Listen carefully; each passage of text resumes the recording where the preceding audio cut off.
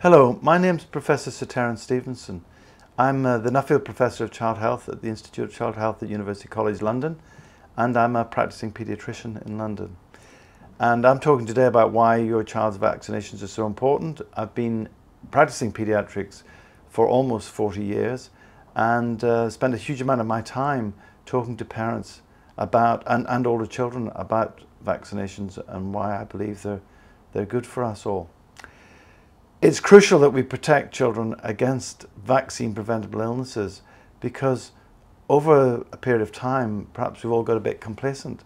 When I was young, I had older brothers and sisters who were born before vaccines were widely available.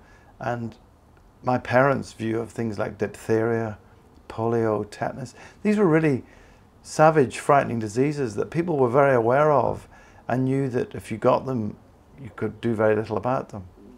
And vaccinations have had a huge impact on reducing those kind of diseases, or indeed abolishing them completely, and reducing the number of children coming into hospital and the number of children dying. However, sadly, I did say we perhaps got a little bit complacent because we see them so rarely. We think they're gone, but there's still a risk they'll come back. And if children miss the vaccinations that they're due to have, they can quickly spread again. And we certainly have seen that here in the United Kingdom, particularly in London where I practice. We've at different times seen surges in whooping cough, for example, or measles when vaccination rates fall.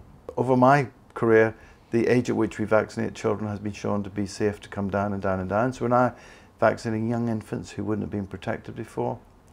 I've mentioned that the infections they're fighting are really serious. Sometimes people think, MMR, measles, mumps, rubella, aren't they just childhood rashes? The child gets a little pink rash for a while and that's it. No, measles can kill or cause a permanent damage to the brain.